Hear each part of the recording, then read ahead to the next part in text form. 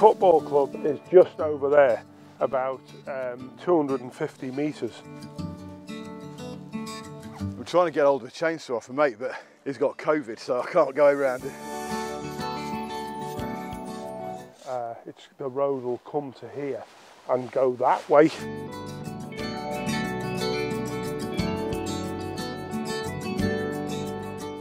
3 points in September is still the same as 3 points in March and April, but you know, every game now has more on it because people are, you know, looking at the table and it's getting nearer and nearer the end of the season, so it's exciting. Yeah, I mean, this is the business end of the season now, and this is where you want to be, still in the mix for everything.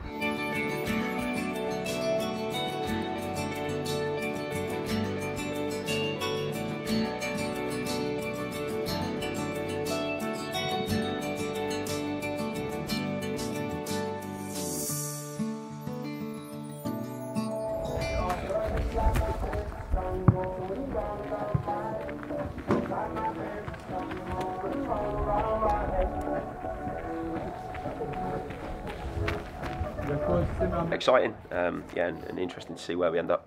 12 games which will be completely different from each other in terms of what we need from personnel, the way we play, so I'm looking forward to each and every one of them because as has been the way this whole season, you know, everyone presents a different challenge and needs you to figure out a way to beat a team and overcome what the problems they present. So no, looking forward to it, excited. You know, we'd have taken the position that we're in at the start of the season. We're in the hunt. There's no escaping that for those top two spaces, and you know, that's what we want to achieve. So yeah, it's going to be exciting. There'll be lots of twists and turns, and you know, some days you'll feel really elated with the results and your own result, and then some days you'll feel flat. So you know, some of the boys wouldn't have gone through that. So we'll need the staff and we'll need the more experienced heads to guide them through that.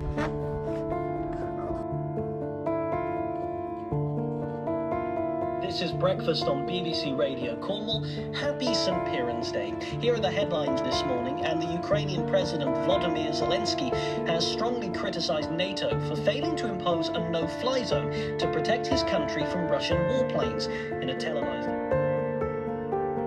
We see dreadful things on the TV every night, and you know, it's hard to contemplate what is going on, but we just feel that, you know, football's very important to us, but we put the Ukrainian flag up there just so that people in the club can look at that flag and relate to maybe what's going on elsewhere, which is very important. We all sort of moan about things we shouldn't do. Hopefully it reminds people that we're all pretty well off where we are in this world.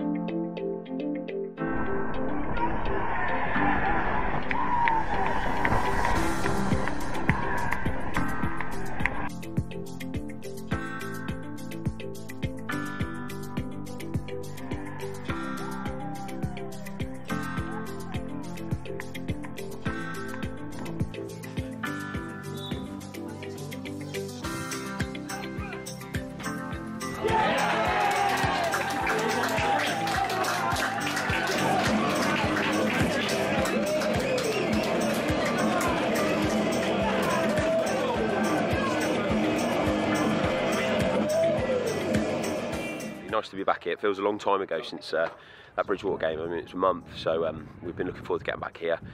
The record we've got here is really good. I think that's 11 wins on the spin now here, and we look tough to beat here. You know, defensively really sound, good going forward. So yeah, it's lovely to be back here. You know, the ground's improving all the time. You know, there's more work done on it this week. The pitch is in great condition. Billy's done a fantastic job because you know, it's been still wet early in the week. So it's lovely to get back here and lovely to put on a performance because I thought in patches the boys were outstanding today. Some of the interplay was really sharp, really lively. start of a big week. It's a good start, but yes, still lots of challenges to come, lots of twists and turns, no doubt. But yeah, it's a nice feeling today.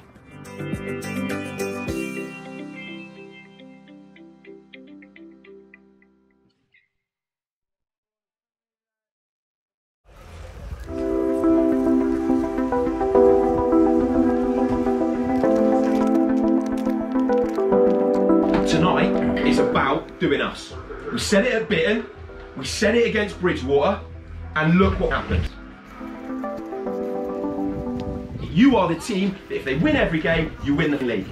So go out, knowing that you've got to compete and what your jobs are, and I guarantee you do those two things, we come back in here with 3 points. Go and enjoy it, enjoy the occasion, good luck. Come on. Next one. Go that way, these guys down to stretch him. This is what you sign up for at the start of the season. You want to be involved in these big games, and Wednesday night like this, horrible weather, that's what it's all about.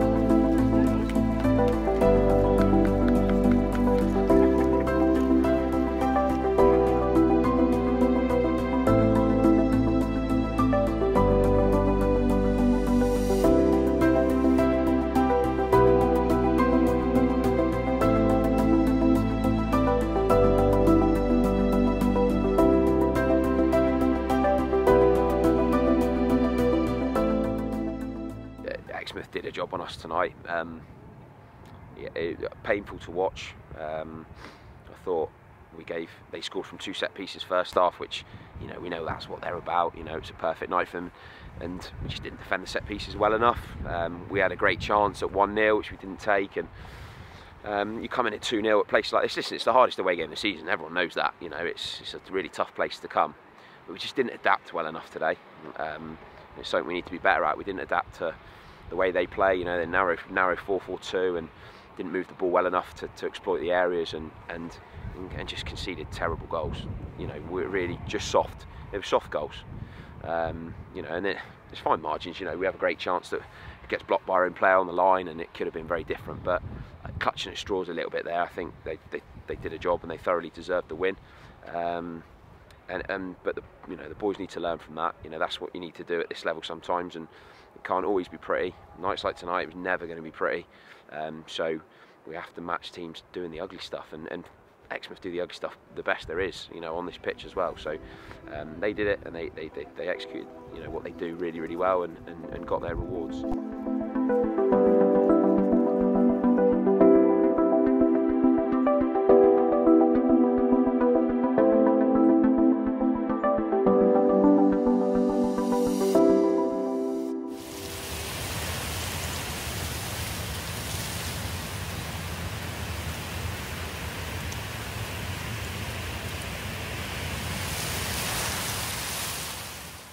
We've done a lot of debriefing as staff since Wednesday, and I think we're still very much torn. There were some really good aspects. There were some really naive parts of that game, and I think we'll probably learn more from it than we would have done had we gone and won. And I know that sounds silly, but I think that it's probably quite a landmark game of the season, and I think there'll be a lot of maturity from Wednesday night, and hopefully the squad, I'm sure the players will, but us as a squad of players and staff need to bounce back from that and learn where we went wrong, because it wasn't just any one individual, or it wasn't just a case of getting brilliant. I think it's maybe the way we set ourselves up and the way we approach the game, which needs addressing as well. Feel sorry for the boys today. Can they play football in this? It's horrible for them, isn't it? Poor buggers. All they want to do is play a bit of football, and they aren't going to show today, is it? It's going to be sad, really. But there we are. It's come in. That's it, mate. Yeah. You look at the weather radar. What's off the sillies? Yeah. And it's all coming this way. You think, oh. Yeah. We live in hope that it might get sucked up the channel, but it ain't going to happen now. We've got it now. It's going to be full on. Yeah.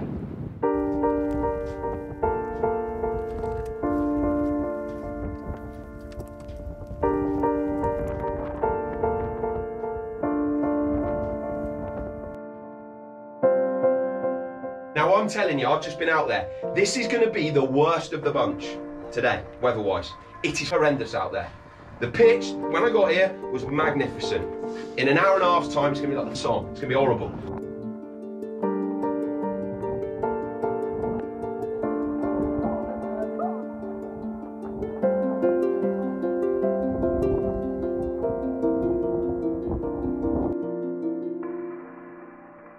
I think for the team it's been good, especially again at home. You know, it's nice to be back at home again today, because the run of results has been really good at home. But I think what's been nice is we've navigated the most difficult period in terms of pitches.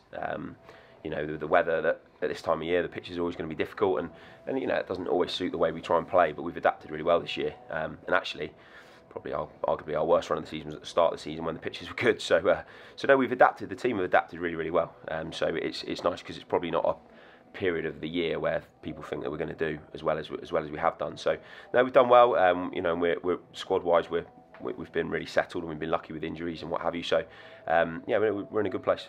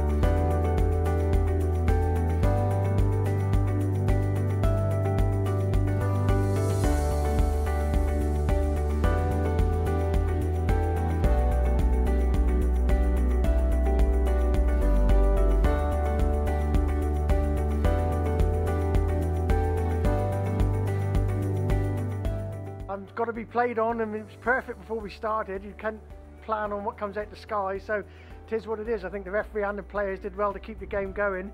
I know it's cut up, but it'll be right for next week. It'll be all right. What are you going to do now to get it back to? Have the courage to do nothing for a day or two, let it settle down, and once it dries out, get the machinery on it and put it right. But up until that point, just walk around with a fork and get as many divots out as you can by hand. And like I say, have the courage to do nothing. If you put anything on it big too early, you'll destroy it. So it'll be all right.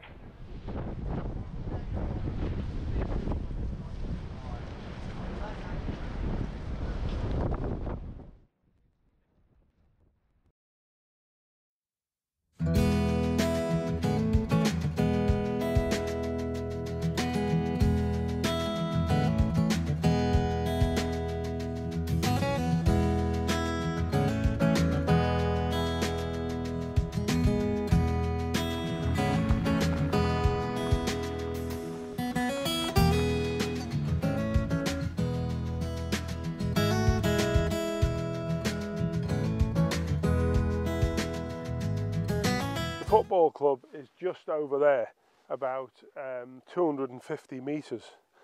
So, and down here on the left, about 50 metres, there's an entrance there, a very, very old 1950s entrance. It's very narrow for small tractors.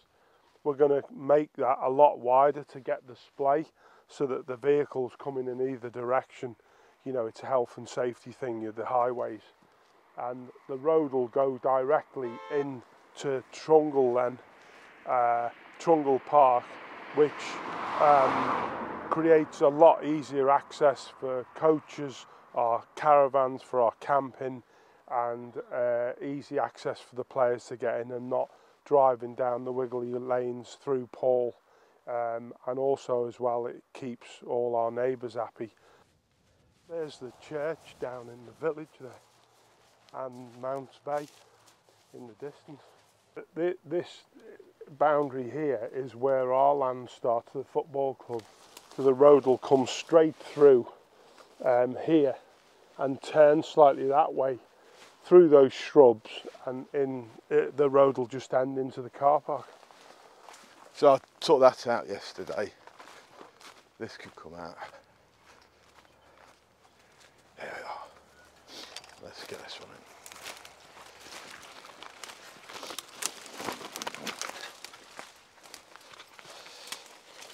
It won't be a 1 minute job because I'm not as fit as I used to be. I can remember 40 years ago people talking about doing it, but we've actually got to this stage now of doing it, which is fantastic. But it'll be so much better for us. It'll just open up the whole club. Yes. Get in. My name's Tom Patrick. I used to play for the club years ago, and now we do a lot of work for the club. We built a new stand, we've done all the hard standing, and at the moment we're currently doing the new road into the football club. It's a big job, and also it's a good job because the villagers, I think they're all behind it because they don't want all the match day traffic going through the village, so they're all behind it, and it would be so much better for the campers as well. So yeah, it would be a really exciting project.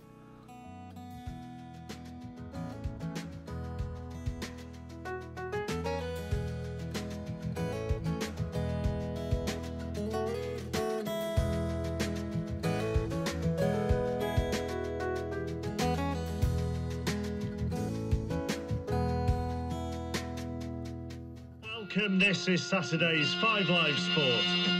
What a busy weekend we have for you here on 5 Live. In fact, it's been a busy few days, hasn't it? Privileged to be at Cheltenham yesterday as Rachel Blackmore and Aplutel won the Gold Cup.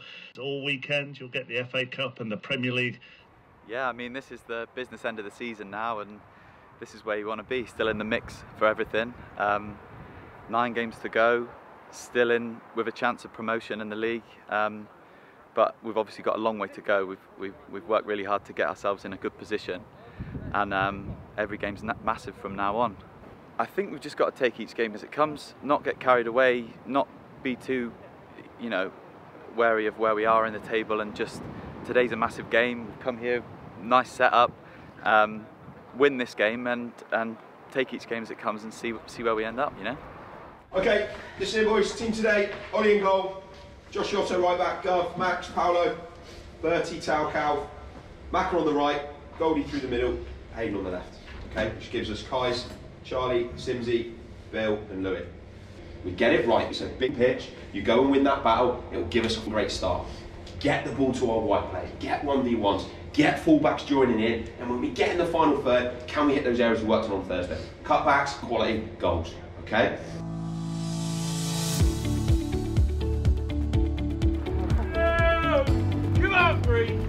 Come on, Mousehole!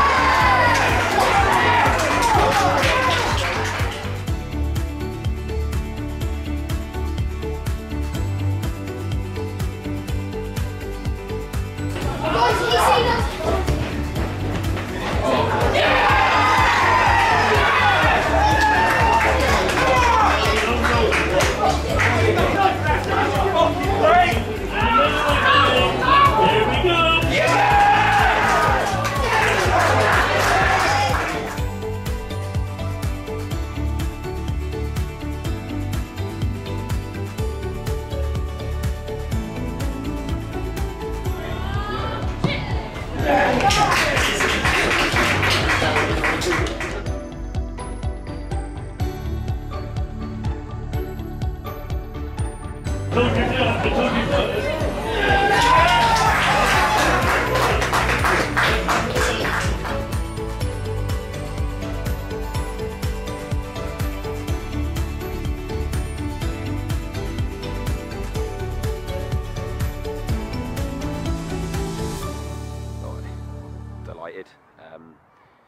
weren't at it first half, and probably the most important half-time chat we've probably had, certainly since I've been here, because we needed something different second half, and I'm unbelievably proud of the team, the way they reacted second half. To go and score 5 goals against a good side says a lot about their character.